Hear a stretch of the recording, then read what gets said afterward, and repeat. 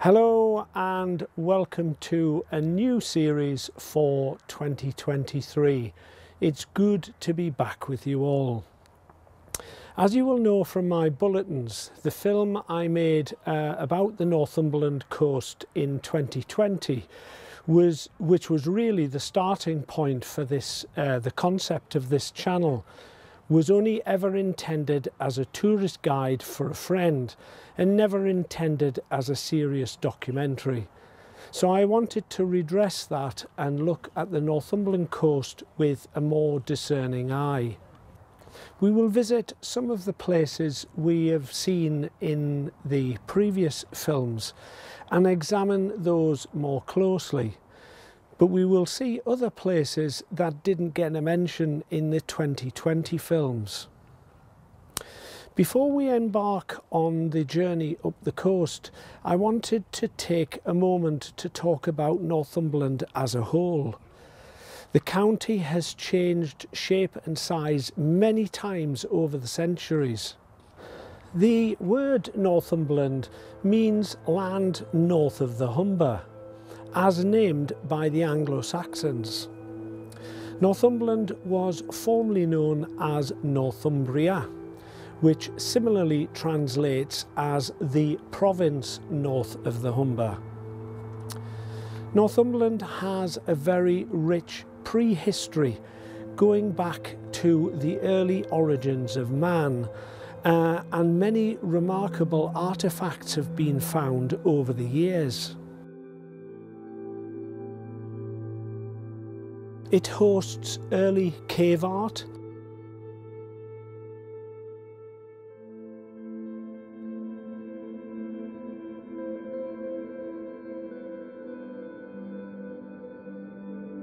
stone circles,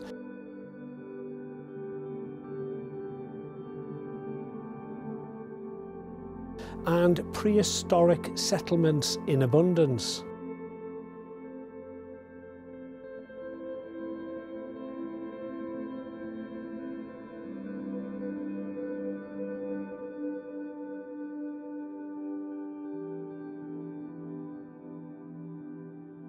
The area has always been a frontier zone with the varying populations that have lived to the north and the south of it. To the north of the region, it was populated by the Celtic Britons, and to the south of the region, it was populated by the Brigantes. The Celts came from a wide area of Indo-European peoples, stretching from modern-day France and Spain in the west and all the way east to Turkey. In case you're curious as to what corded ware culture shown in this diagram means, it was simply the name given to the European tribes who made ribbed earthenware pots and lived in this northern half of Europe around 3000 years BC. The Brigantes also have Celtic origins, and the name means high up. These people occupied the high grounds of the Pennines and North Yorkshire, so the name possibly referred to their settlements being on higher ground. However, in Welsh, Brigantes means privileged or elevated, as with the goddess Brigantia of ancient Greece, maybe suggesting a higher nobility. No one is certain.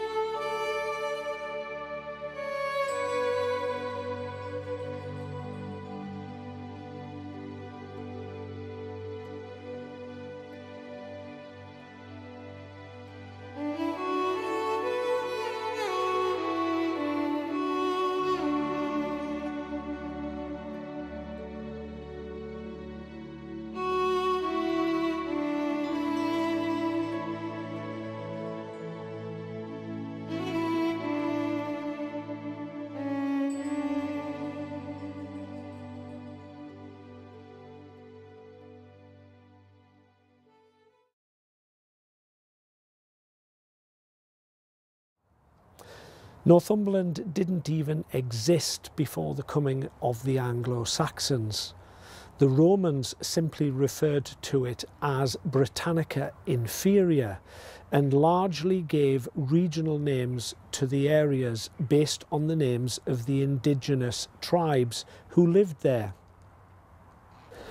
During the Roman occupation, most of Northumberland lay to the north of Hadrian's Wall and was only briefly under the control of Rome when the empire extended north to the Antonine Wall. That only lasted 80 years between 142 AD and 222 AD. The period following the Roman occupation is the period where there is least written records of events, and historians all have varying views on what happened next. Films and fiction use this period of uncertainty to romanticise about the existence of King Arthur, Camelot, and Merlin in a unified Britain. However, the history books tell a different story. The written accounts suggest that the Anglo-Saxons invaded Britain after the Romans left. However, it is more accurate to say that because the Roman evacuation left the north vulnerable to attack from the tribes in Scotland, the Anglo-Saxons were largely invited to come and occupy northern Britain.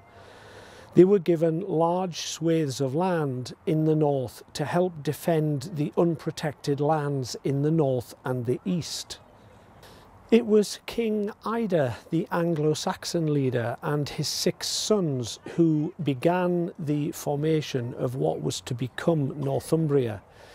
They established the Kingdom of Bernicia, as it was known in Latin, or Brynnock in the Celtic language, here at Bamborough around 547 AD and occupied the area to the east of the coast as far as the Cheviot Hills. In 593 AD, Ida's grandson, Ethelfrith, became King of Bernicia, which had expanded to cover an area from the Firth of Forth in the north to the Tees in the south. During his reign, he claimed Deira to the south of his kingdom and united the areas, calling it Northumbria. The kingdom he ruled in today's terms would stretch north to south from Edinburgh to Hull and west to east from Carlisle to Newcastle. That survived just short of 400 years until 927 AD, when the Kingdom of Northumbria ceased to exist and was reduced to an earldom, so declared by Aethelstan, the first king of United England. And you will recall that character in the series Last Kingdom. He was the grandson of King Alfred and the son of King Edward, who first appeared in Series 3 as a child and then appeared throughout Series 5 as a young adult. In 954 AD, the Scottish king Indulf took back Edinburgh. Then in 1018, the area between the Tweed and the Forth, known as Lothian today, was taken by Malcolm II after he slaughtered the English at the Battle of Carron. That area has remained Scottish to this day, with the exception of Berwickshire.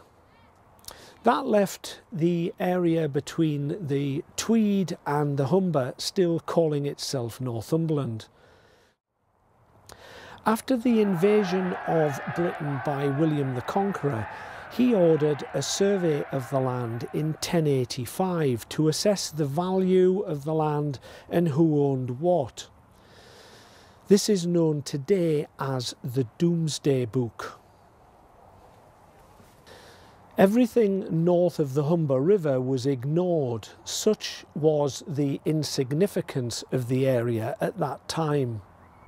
In 1237, King Henry III of England and Alexander II of Scotland signed the Treaty of York and agreed the Anglo-Scottish border, which has remained largely unchanged to this day.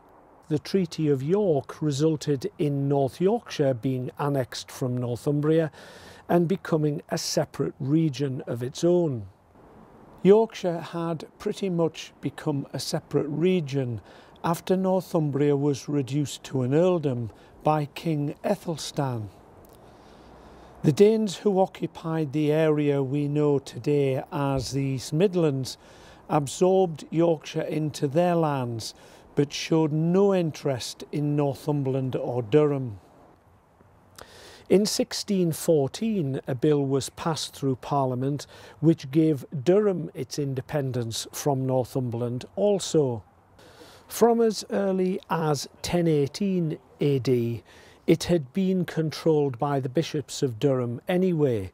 The reason it is often referred to as the land of the Prince Bishops. That left Northumberland as the area between the River Tyne and the Tweed.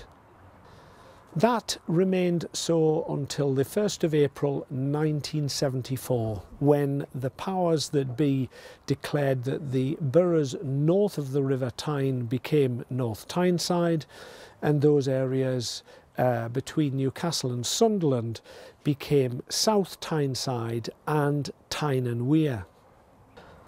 So Northumberland today is only a fraction of what it once was. Now the 5th largest county in England, behind Yorkshire, Lincoln, Devon and Norfolk.